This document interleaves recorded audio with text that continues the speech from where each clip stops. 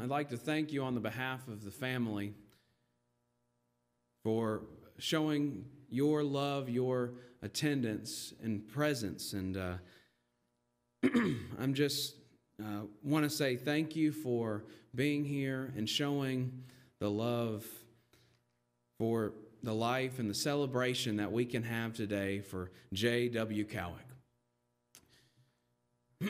As J.W. has been going through times of maybe not the best health, maybe rougher in his life towards the end, but the truth is that here on earth, the suffering is no longer taking place. And so we can rejoice in the fact that he's no longer going through that pain here. And so today, as we come together, let this be a celebration. What can we learn? What can we see in the life of J.W. that is inspiring us? What did God do through him that we can learn to apply to our lives? What can we have today? How can we rejoice in the life of J.W.? Before we start today, I would like to open us up in a word of prayer. Dear Heavenly Father, Lord, we come to you today. We thank you for the life and the testimony of J.W. Couick. Lord, I thank you for everything that you've done through him and everything that you've done in his family. Lord, family is so precious. It is so important. It is one of the greatest gifts that we ever have, Lord. And we thank you that you have done it all, that you have given us the gifts, that you have given us so many things to be thankful for the life of J.W. As some of us may have our own stories, some of us have our own reflections, some of us have our own opinions about the life of J.W., but today is a time where we remember all of those things with a joyful heart, with a humble spirit. Lord, lead us and guide us this service as we can hear your word, but also the life and hear the testimony that J.W. left on so many people here today, as it being here is a reflection of the love that Mr. Couick had. Lord, you are good and your mercies are everlasting and your truth endures to all generations. As there's different people here today with different backgrounds, different stories, different circumstances, but today we have all had our paths intersect. And I pray, Lord, that it can be done for your glory and your honor. Lord, we love you and we thank you, and it's in your name, amen. At this time, I would like just to open up for a few moments. If there's any special memory, just a favorite memory that maybe you had with J.W., if now would be a good time for us to share it. So you just have to think, maybe just a favorite memory. If anyone would like to share that at this moment, you're more than welcome to. You can stand in your pew, or you can come up here and share something if you'd like to say, to share something with the group.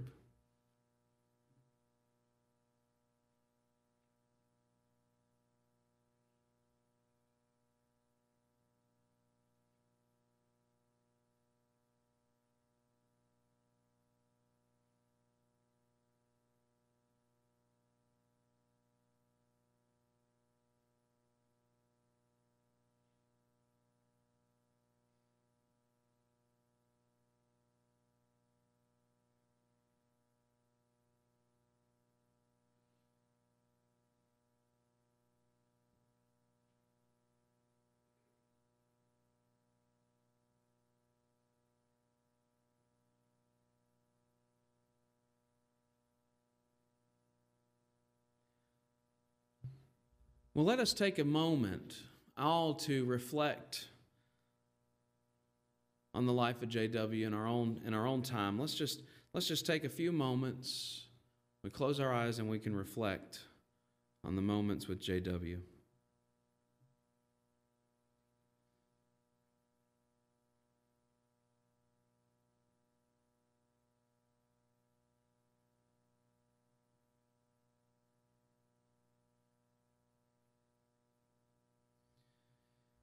Amen. At this time, I'd like to open up for Mr. Russell Haston. We're going to be doing a song, and we'll be doing one day at a time, as requested by the family. And I hope that it can be a blessing to you.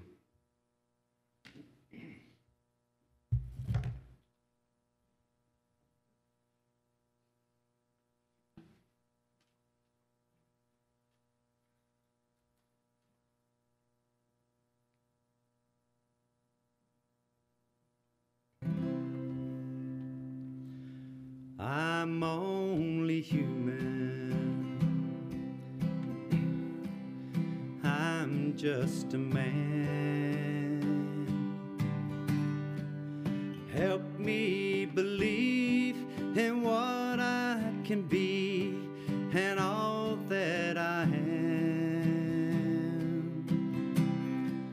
Show me the stairway I have to climb. Lord, for my sake, teach me to take one day at a time. One day at a time, sweet Jesus, that's all I'm asking from you. Give me the strength to do every day what I have to do. Yesterday's gone, sweet Jesus, and tomorrow may never be mine. Lord, help me today, show me the way, one day at a time. Do you remember when you walked among men? Well, Jesus, you know, if you're looking below, it's worse now than then. Pushing and shouting, that's crowded my mind. For my sake, teach me to take one day at a time. One day at a time, sweet Jesus, that's all I'm asking from you.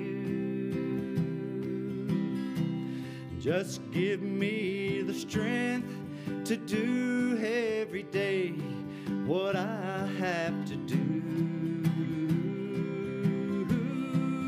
Yesterday's gone, sweet Jesus, and tomorrow may never be mine. Lord, help me today, show me the way, one day at a time.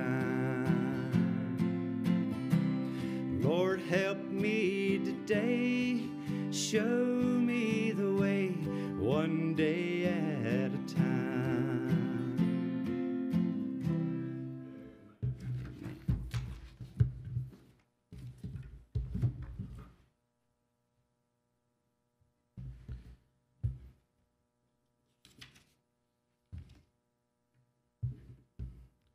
Our scripture reading today is going to come from Isaiah 59, verse 21. It says, "As for me, this is my covenant with them, says the Lord. My spirit who is on you will not depart from you, and my words that I have put in your mouth will always be on your lips, and the lips of your children, and the lips of their descendants from this time on and forever, says the Lord." You know, the goodness of God will not depart from you, as it says in this scripture. The Spirit of God, the things that the Spirit of God has given you through the life of J.W. Couick. God's gifts to you from the life that he lived. And these are not just gifts for us to remember, but they're gifts for us to joyously rejoice in. These are gifts to learn from. These are lifestyles to see how we can mold into these good gifts that God has given us. Maybe some things like being more giving. Like J.W. was so giving. How you would walk in and you would not leave empty-handed. To make you laugh. Make you laugh to the point where your side hurt. Be able to really give you the joy, to make you really enjoy, or maybe to pick on someone. You know, he didn't hesitate to pick on people, but he also could be picked on. Not always, but most of the time could be picked on pretty well. Connection with creation is another thing that he did. He enjoyed hunting. He enjoyed being outdoors. He was into riding horses. He did all these things, and there's so much special. And even being connected with creation as other humans, as are to each other, never truly meeting a stranger. Most of all, to have a family. What I'm seeing right here in front of me, that's a testimony in itself. You can tell he loved his family because the love of the family has for each other. And who was here today, you can tell there is a testimony there. J.W., he was not only a grandfather, he was a great-grandfather. He was a father, he was a husband. And I think this room is full of crickets. And that's not me saying I need an amen. That's actually me saying that this room is full of people J.W. cared about deeply. And it must have made him happy to see his grandchildren. You know, think about I've met these grandchildren, and to see these grandchildren grow into the men and women that they are today. And he had to have loved to see those great grandkids running around. Had to love to see them. And I can almost guarantee the great grandkids would agree. And then we have Tammy and Lisa and David and Trina. You know, you're the ones who carry on so much of your father. Even though he might have been the admiral growing up, maybe come home from a long day, you know, in the truck, and he may have been the colonel at home, but he was your father. And based from who I'm looking at, he blessed us all. He blessed us with the gifts that he gave you. And surely, we all need to pray for you. We do. And we will be with you. But thank you for all that you did for him. You know, you told me he never wanted to be alone. And you made sure that was a reality. You made sure he was never alone. 22 years is a testimony, Shirley. And everyone here, we need to keep this family in our prayers. There's many gifts that J.W. left behind that are sitting right here. That are sitting among you. There are so many gifts that J.W. left. But I believe the greatest gift that J.W. could give any of us right now in this moment, if he was standing here before you today, I believe that he would have an urgency about him to say that we need to get our hearts right with Jesus Christ today. The truth is that J.W. is no longer with us here on earth. His body is no longer here. But the truth of the matter is we all will live forever. The question is where? The question is, where are we going to have our eternal destiny? Where are we going to put our trust, our faith into? So today I'm going to tell you, I believe the greatest gift anyone could ever give, and that is the gift of Jesus Christ. God created us all. He created every single one of us. He created the human race by words, by speaking it into existence. God says, not only did He speak us into existence, but He said that it was very good. He says that you and me are fearfully and wonderfully made, is what the Scripture says. And not only are we told that we are made in the image of God, we are also told that God wants a relationship with us. That means that of all the creation that He has, the stars and the wonders of all the world, there is nothing more precious than the life of you and me. John 14:2, He says that my Father's house has many rooms, and if that were not so, would I have told you that I am going to prepare a place for you? He is saying that He loves us so much, He has prepared a place for us if we trust in Him. God loves you. If there is one thing I want you to know today, is that God loves you. He has always been good to you. He has always been gracious. And some will say, what about the problems in the world? Well, what about the issues that are going on in my home? What about the problems in my life? What about the depression? What about the terrible moment? And that is because when God created man, He gave us something much more interesting. See, He could have fixed all the problems in the world. He could have just made sure that everything was according to His own design and His own plan. He could have made sure that every single thing was made without any blemish, without any error. But He did something even more powerful than that. He gave us the power of choice. A choice to follow God or a choice to follow ourselves. We all have chosen to follow ourselves in our lives. We all have gone astray. We all have turned our backs on God. There have been paths that God has wanted us to go down, and we have turned our backs on Him. The Bible says, for all have sinned and fallen short of the glory of God. And here's the thing about this perfect God, this loving God, He's also a just God. True love has justice as well. He's a just God, and He must judge in perfection. He must judge for what we deserve. It says in the Bible, it says the wages of sin is death. We don't deserve to be here. We truly have all made mistakes in our life. Some of us might say, well, I haven't made as big of mistakes as that person or that person. But the truth is that we have all fallen short of the glory of God. And the wages of sin is death. And we don't deserve to be here. We don't deserve the oxygen that we breathe. That God gives us so much mercy every single day. But God loves you. Like I'm saying, God loves us. There is more to the story. There has to be more than just our brokenness and our weakness. And just like J.W. loved going to those flea markets, loved going and loved buying and selling and trading, God did the same thing with our eternal life. He bought us at a price. God bought all of our brokenness back, all the stuff that we don't deserve. He bought all of it back through Jesus Christ. Making all of our wrongs, making all the things that we've gotten wrong right by sending His Son, Jesus Christ. John 3:16, for God so loved the world that He gave His only begotten Son, that whosoever believes in Him should not perish but have everlasting life. For God so loved you, He paid a price for you and me. He paid a price for all of us to have eternal life through Jesus Christ.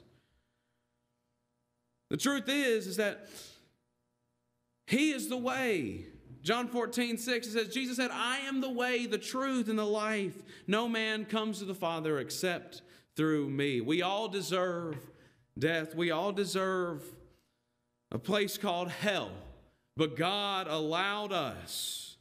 God allowed us. Through the blood of His Son, Jesus Christ, God allowed us to have a heavenly place with Him. God allowed us to have a future. God allowed us to have eternal life, not in misery, but have eternal life in paradise. Have eternal life through the joy of having the joy of God who created us from the very beginning. Before we even formed in our womb, He knew who we are. He knew everything about. He knows the number of hairs on your head. He knows the very nature of your being. He knows where your weaknesses are. He knows where your strengths are, but He loves you. Even though we deserve something so much darker, something so much worse, He still makes a way for us to accept his Son, Christ. And that's the greatest gift that anyone can ever have, is eternal life. That you can be able to walk out of these doors and know that there is no death that's going to happen for you. There may be a separation, there may be an end to this life, but there is an eternal life waiting for you that is so much greater, so much more immense than what we have here on earth. You can live in heaven when you die, but you can also have a relationship with God right here and right now. We don't need to wait. We don't need to wait until we get to the end of our life. We don't need to wait, but we can have a relationship with God. And yes, we won't have the streets of gold today, but you can have a relationship with God today. Not only is he going to give you a relationship, but some of you are over here thinking, how in the world am I going to be useful to the world? How can I have purpose? How can I have a calling? Is what I'm doing worth it? The truth of the gospel is not that you aren't and you can't. The truth of the gospel is that you are and you can by the grace of God. Not only will a relationship with God give you eternal life, he will give you a relationship, and he will give you purpose. He will give you calling. He will give you meaning. And God is calling every single one of us. Jesus says, "Behold, I stand at the door and knock." He's knocking at the door of your heart. If anyone hears my voice and opens the door, I will come in. He says, if you are contemplating, if you are thinking, yes, I want to do a life with God. I want to follow his salvation. I want to follow who he is. He says, I'm knocking on the door. I'm ready for you. I'm ready for you if you open the door for me. And I will be with you. I will comfort you in the times of struggle. I will be with you in the hills, and I will be with you through the valleys. I will be through the trenches. I will crawl every single step of the way with you. I will lift the weight off of your shoulders, because Jesus does that for people. He is not done saving people. He is not done saving the lives of people. He is here, and his Spirit is still moving. God gives us his covenant, going back to what we started with. Whenever we have this relationship with God, he gives us this covenant. As for me, this is my covenant with them, says the Lord. He says, my Spirit who is on you will not depart from you, and my words that I have put in your mouth will always be on your lips. So he says that whenever you have this, when you have the gift that God gave you, when you have salvation, whenever you trust in Jesus, whenever you have this, he says, it's not going to depart from you. It is not going to go away. And here's the thing, it goes further on. It says, it's not just going to be on your lips, it's going to be the lips of your children and on the lips of their descendants from this time and forever. J.W.'s life, the good things that God gave him here on earth, the good things that we can learn from him, we can carry on, not just to today, but we can carry on outside these walls. We can have our faith in God. We can have our faith in Christ, and he can lead us to have a purpose, to have a calling, to have something real and genuine in our lives, just as so many of us can remember the good things about J.W. Couick. And it's not going to be just done. It's not done with him. It's not just done with the children. It's not just done with the grandchildren. It's for all of us. It's for every single one of us. And whenever we do not depart from the Word of God, when we do not depart from our salvation in Christ, we can have it not just for ourselves, but for our children and our children's children and our children's children, and to all generations, when we cling to God, to being our Heavenly Father. J.W. had so many gifts. He had so many gifts that he had to offer to the world. He lived a life. I mean, he was someone who, you know, there's funny stories. He picked on people. He had a good time. I heard from his early years, when he was at Prospect, whenever they were giving shots out, some vaccines or something, he jumped right out the window. He was trying to get away. You know, there's some really funny things, and he never met a stranger, and he always would, you know, people just knew him, and that's an amazing testimony to have. So many things that we can learn, but the greatest gift that any of us can have from the life of J.W. is salvation through Jesus Christ. We have these memories. These are amazing. But these memories of all the good things that we remember, all the blessings that we have, they don't just come, in a memory. There's stuff that's embodied in us today. There's stuff, the memories, these are not just memories, but these are traits that we have today that we can give to God, that God can use, that God can advance His kingdom. The greatest gift that any of us can ever have is salvation through Christ.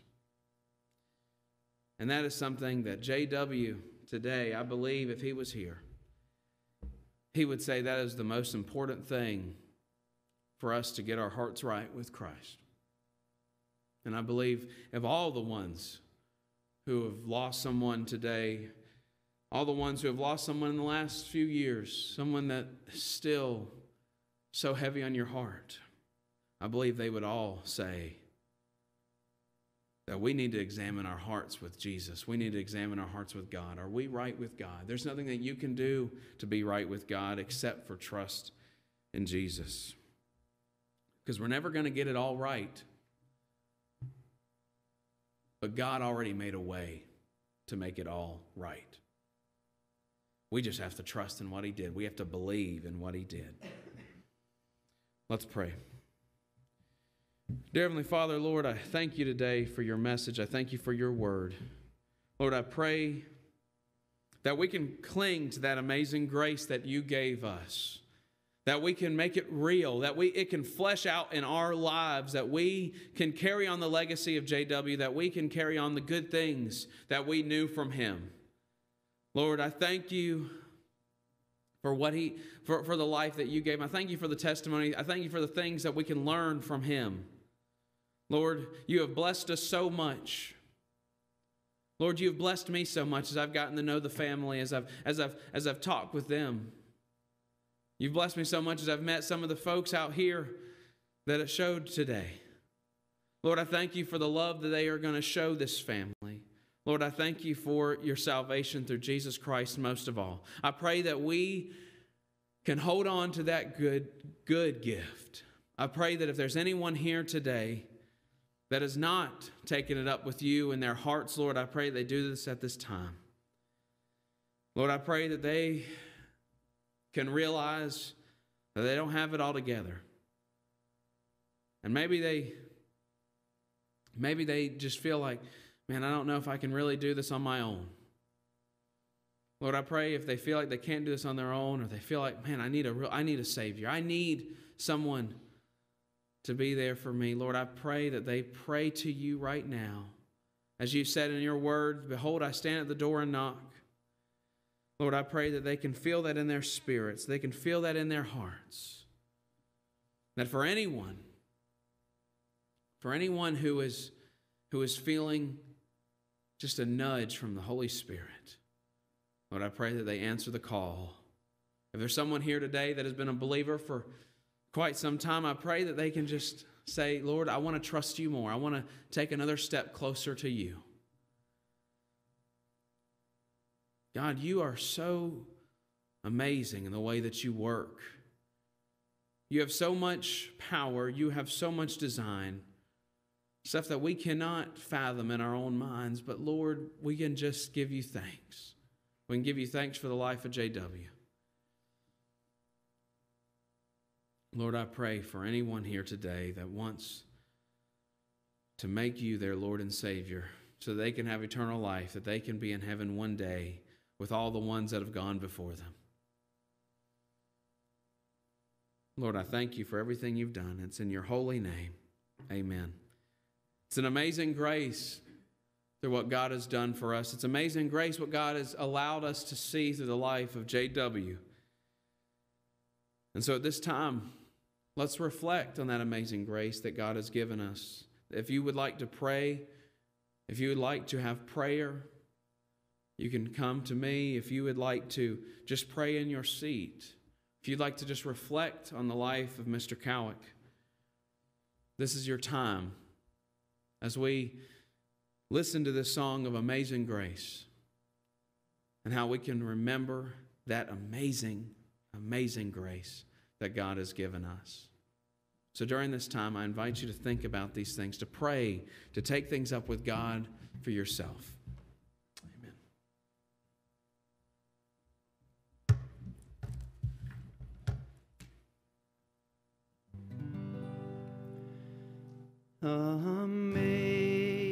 Amazing grace, how sweet the sound that saved a wretch like me.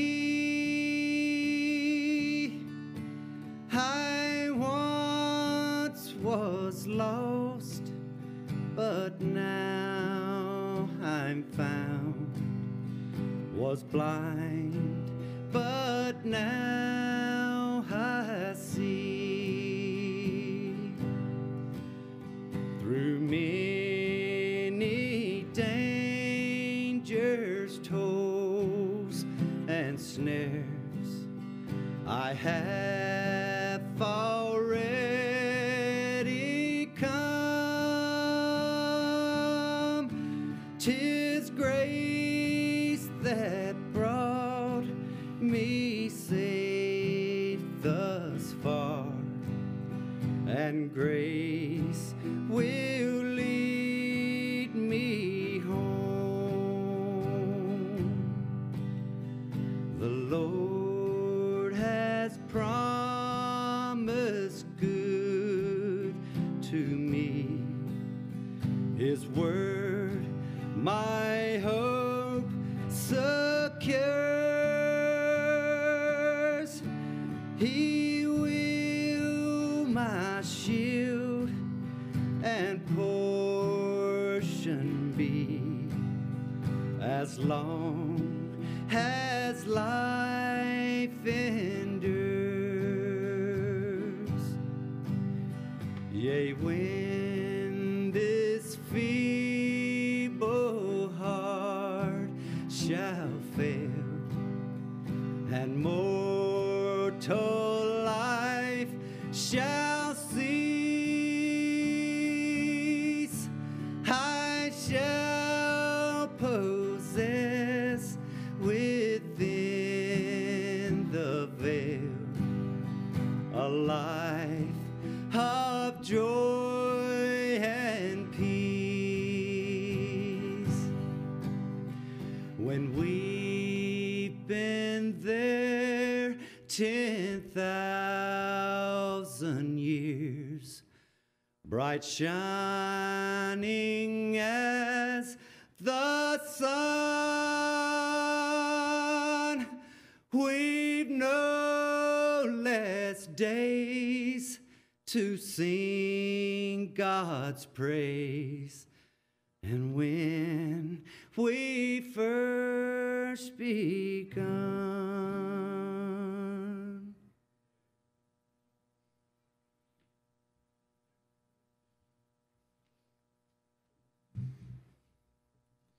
Let us always remember that amazing grace that's been there before we begun, before any of us were even thought of, before the life of JW, before all of us.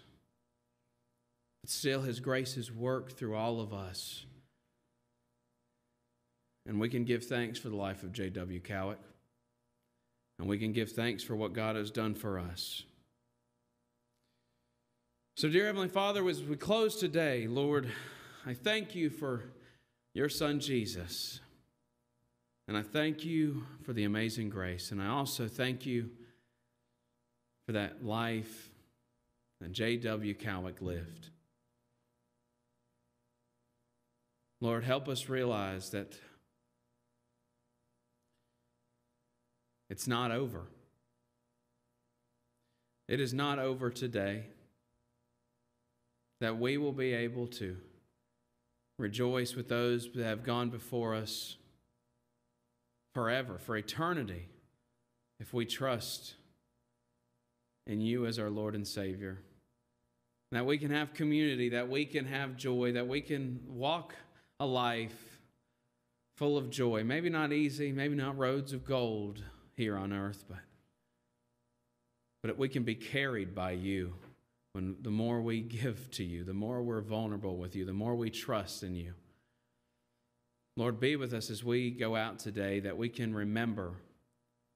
We can remember what you have done for us on the cross, and what you have done for us on earth today, and what you have done through the life of J.W. Couick. Lord, we love you and we thank you, and it is in your precious and holy name, Jesus Christ. Amen.